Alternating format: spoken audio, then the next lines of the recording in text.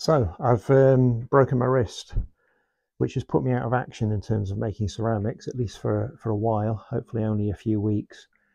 But I'm not going to stop working. I'm going to do some drawing. I'm not going to think of the things that I can't do. I'm going to think of the things that I can do, and one of them is that I can draw.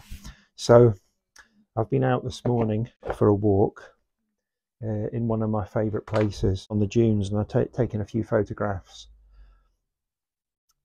It's quite an amazing landscape, and certainly a great environment to have on my doorstep. It feels sort of like being in another world, really. I'm very interested in the shapes in this landscape, as well as colours. Although today it wasn't, it was a bit of a cloudy day, so the colours weren't amazing. And I like this path that goes through the landscape. It's a sort of very natural looking landscape, but there's lots of human made interventions within it, including paths and little buildings. And then there's the sea is always sort of in the background. Like here, you look beyond the dunes down onto the beach, and it's a big area. It's sort of 3 or 4 miles long, and maybe half a mile deep. So there's quite a lot to explore. So I've been out and walked there, and then I've taken these photographs. And what I was going to do is just do some work in my sketchbook. At the moment, just sort of quite, literally working from these images, sort of just looking at the composition of some of the images that I've taken and looking at the shapes in the landscape. So I'm just going to look at that and work from that. So I'm going to have, I've got my iPad next to me, and just for reference. And although my wrist is broken, I've found that I can draw with my hand. I can move my fingers quite well, but it is limiting. So the sort of marks that I can make are a bit, or the way that I can use the pencil is a little bit limiting. The way that I can hold it, I can't quite hold it like I could. But all of these things, maybe in a way, they could sort of add to the way that I'm able to work. That's not a great start.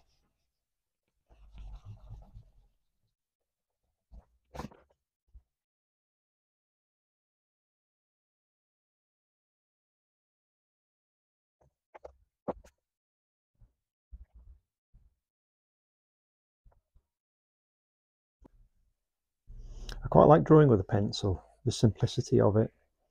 It's such a simple tool for making marks, but the variety of marks that you can make with a pencil is quite great, really, depending on how you use it. Whether you use the point or whether you use the edge of the pencil, you get different sort of marks. So I'm just looking at the sandy area, and there's quite a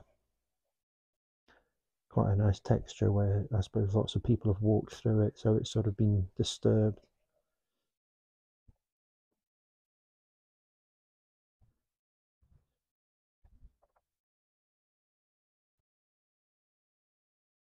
And also just with a pencil, the variety of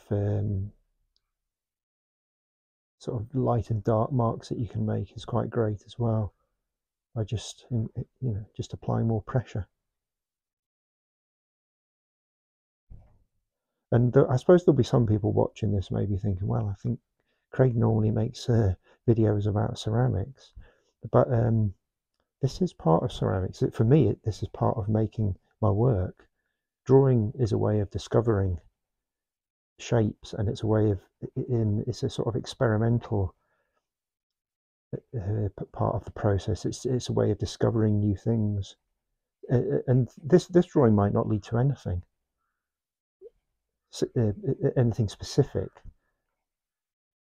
but then again, it might lead to a sort of new development in my ceramic work. So sketchbook work's really important to me, very much part of the process. I think a sketchbook is a way of it's a place where I feel I can be not too precious. I can be quite experimental. Doesn't matter if it doesn't work. You just turn the page and start again.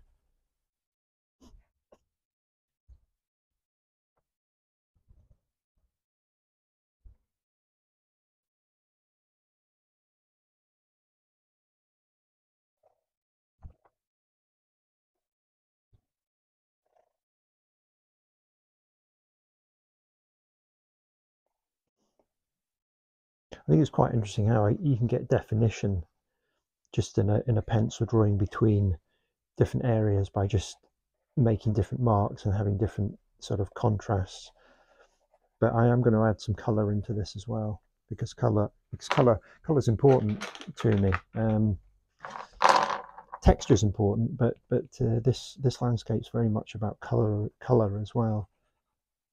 I quite like the simplicity of the color in this particular image. There's the grass green yellow color, and then there's the color of the sand, and then there's the color of the sky, and it really seems like there's sort of three different types of color, three different areas. But I love the richness of the color as well, because although this is grass, and you look at it and you say it's green, but there's certainly bits of yellow in there.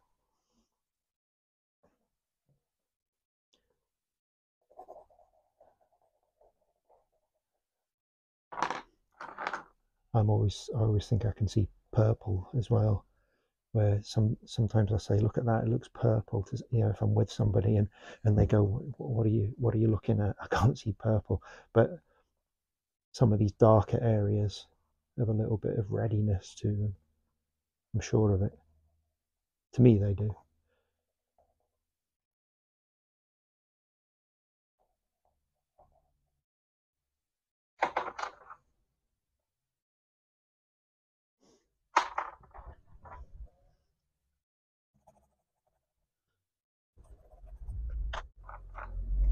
And the sky here is it was a grey day, and the sky was pretty flat. It was pretty uninteresting, really. It's because sometimes you get marks in the sky as well of cloud shapes, aeroplanes that have flown through the sky, the way that the wind had blown the clouds. But today it was pretty flat.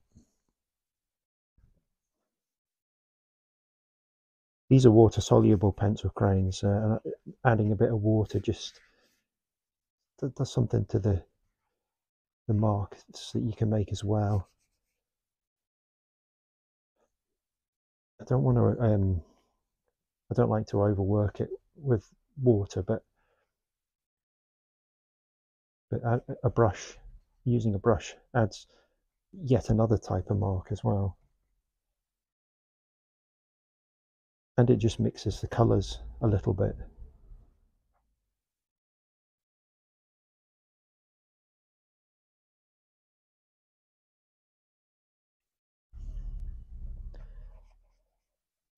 So see, having a broken wrist has kind of forced me to hold this brush a little bit differently, and that in itself leads to maybe discovering something new. But I think I'd normally hold it like that, but then my hand's rubbing against the page, which is a little bit uncomfortable. So just by holding it at the end, it gives you a different sort of control, maybe less control. Perhaps that's no bad thing. And then I do like these grasses that just go above the horizon. There's in the photograph they're a little bit faint, a little bit distant. So I suppose I'm going to overemphasize that by making them a little bit bigger. But it's quite a nice sort of contrasting mark that they're quite fine lines, amongst bigger, bolder areas of colour.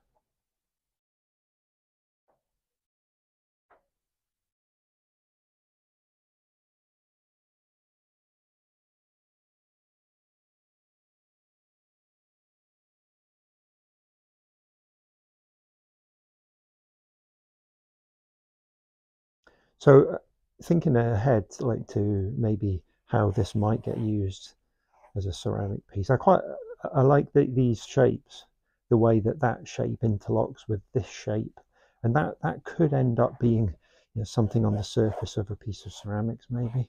These are some of the other drawings that I've done already. Some of them are just such quick sketches, literally take a few seconds.